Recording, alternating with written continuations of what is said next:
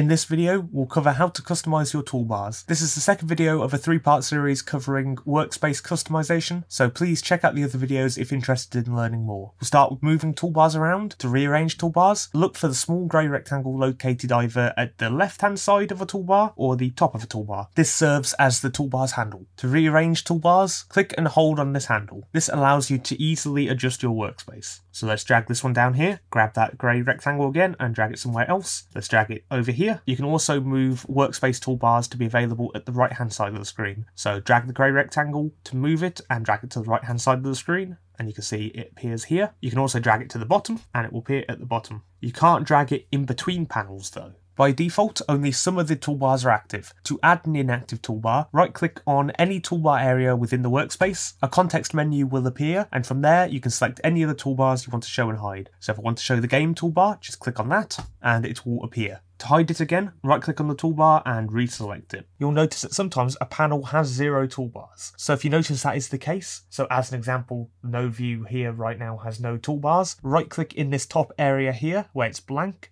right-click and you have access to adding toolbars. Some panels don't have any toolbars. So layer properties, for instance, doesn't have access to any toolbars. There's no toolbars you can add to that panel.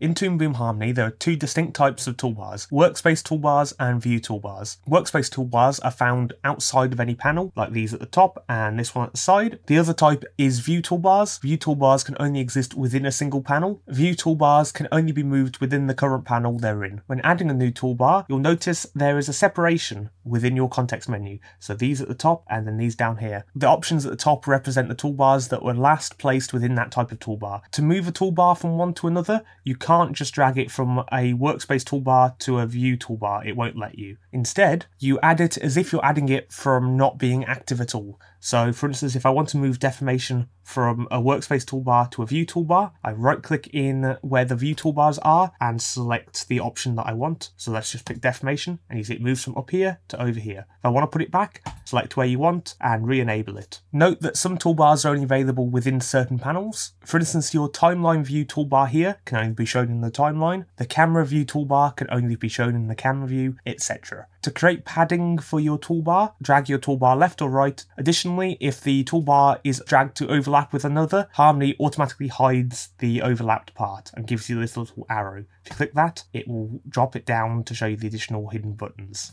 To customize a toolbar, right-click on that toolbar and at the bottom select Customize. This list box on the left are options that aren't currently shown. This on the right is options that are in the toolbar. If you want to move one to the other, you can click any option on the left, click the arrow pointing over, and it adds it to the toolbar. Click apply and you see it appears in the toolbar. Alternatively, if we don't want it, we can click it again in the right hand box and click the arrow pointing left and it will drag it into there and it will remove it. And if we click apply, you see it disappears. Now, if you want to change the order, we can click on any of the options in the right hand side and click up or down and that will change the ordering of it. Toolbars can also feature scripts as well, which is out of the scope of this video. Note that any functions that you write in a script can appear within a toolbar. The final option you can explore is the flat toolbar option. In your tools toolbar, you have to hold your mouse down on each button to get more additional options. But if you go to Harmony, Preferences, Flat Tool Toolbar requires relaunch, reselect that and click OK and relaunch Harmony, you'll now notice that the tools toolbar has no overlapping options, so everything is shown individually. You can customize it to show and hide different tools. You can only customize the tools toolbar when the flat toolbar option is enabled. You now know how to move and customize toolbars in Toon Boom Harmony. These adjustments allow you to personalize the software to your liking. Subscribe to see the rest of my Harmony tutorials.